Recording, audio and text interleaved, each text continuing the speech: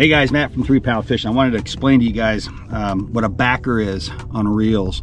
You don't see it. I get asked a lot, how many reels can a 125 yard spool fill up?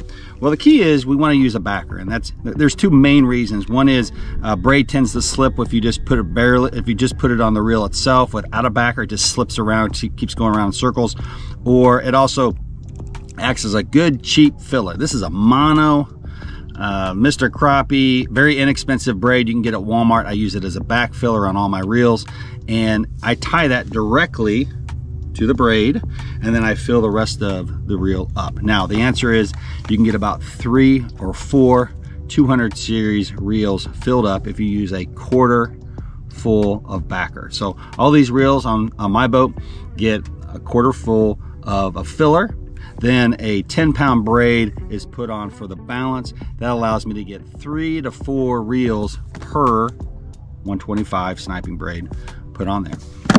That's what a backer is, folks. Have a great one.